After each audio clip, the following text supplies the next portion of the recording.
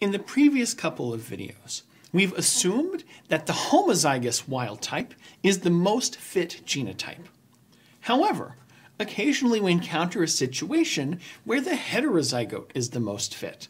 The classic example here is sickle cell anemia, which is caused by a mutation in the gene for hemoglobin.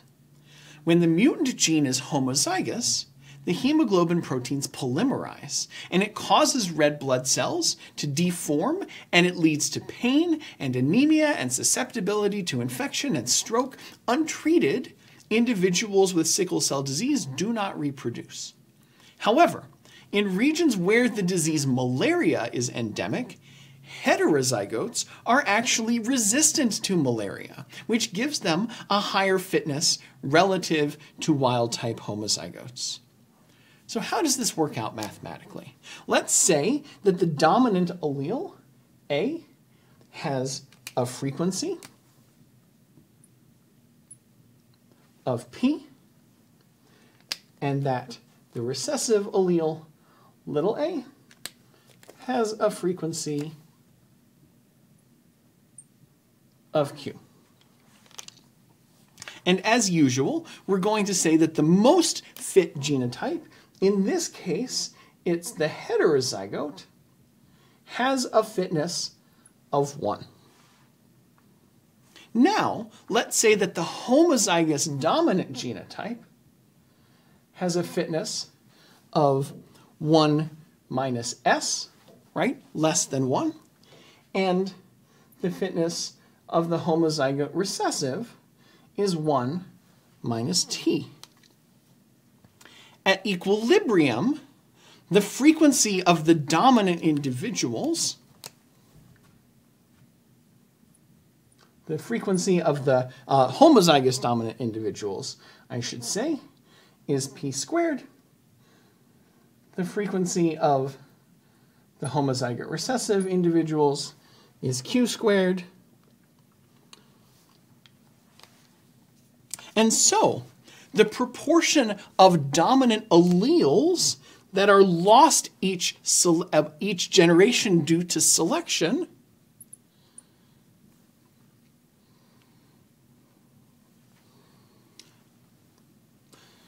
right, the dominant of big A alleles that are lost each generation due to selection is P squared times S over P. Remember, this is the proportion of alleles that are lost, which is why we're dividing by P here.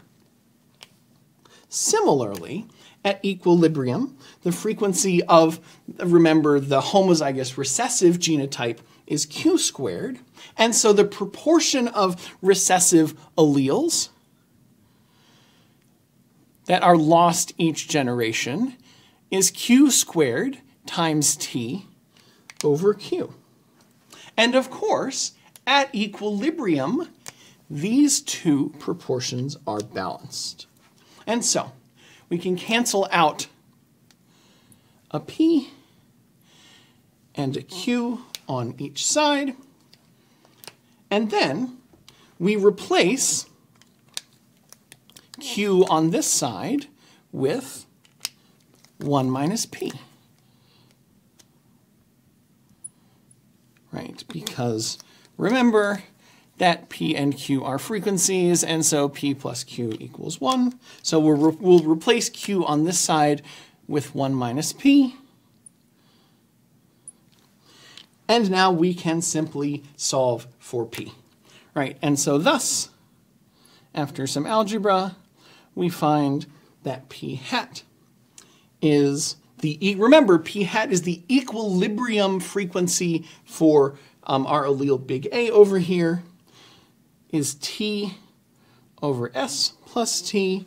And similarly, using the same process, we find that Q hat, the equilibrium frequency for our little a allele, is S over S plus T.